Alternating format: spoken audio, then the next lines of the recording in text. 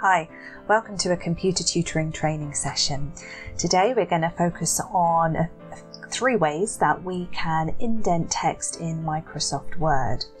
If you have a long document and you want it to look professional, then you're going to need for it to be consistent. So we're going to focus on indenting text, particularly the first line of paragraphs today. So 3 ways we can do this. So let's have a look at the first. Now, this is the easiest way actually. I've got my text already written here. So I'm going to just click by the first word and press the Tab key.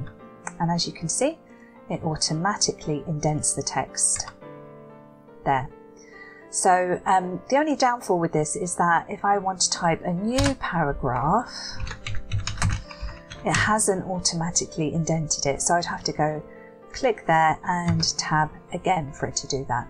So my document is short, so it's no problem for me.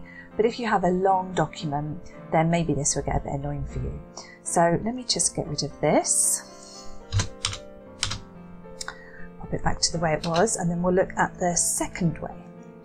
Okay, so the second way is probably the most foolproof, the best way. If I highlight my text, I've pressed Ctrl A to highlight everything.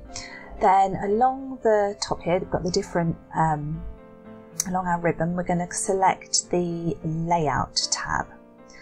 Coming along here to where it says Indent, then Paragraph. So there's a little arrow here, click that, that will open up the dialog box. Now we're on the right section here, Indents and Spacing. Come down to Indentation.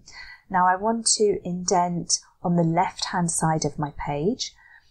So I think about 0.5 of a centimetre, and I only want the first line to be indented. So under Special, I click the drop down box and select First Line. Okay, lo and behold, the first line of each paragraph has now been indented. Now the good thing is that I press Return, and if I carry on typing, it will automatically indent. So no matter how long my document is, it will keep that first line indent in Word. So let me just get rid of that now. So Ctrl All, I'll take that off, go back to paragraph. I'll take the special instruction off and take the indent off. Lovely. Oops. So the third way. Now at the top of your document, you'll notice that there's a ruler along here. Now there's also what looks like a sort of egg timer thing there on the left. So this egg timer can be split into 2. So if I hover over it, the first half, it should actually say there hanging indent. So, oops, there we are. First line hanging indent. So actually if I forgot Control or select my paragraphs again. So I go back here to the first the top half of the egg timer, and I'm going to just pull it across to where I want the indent to be. So I'm going to say 1 centimetre, let it go, and there we are, it's indented all the paragraphs.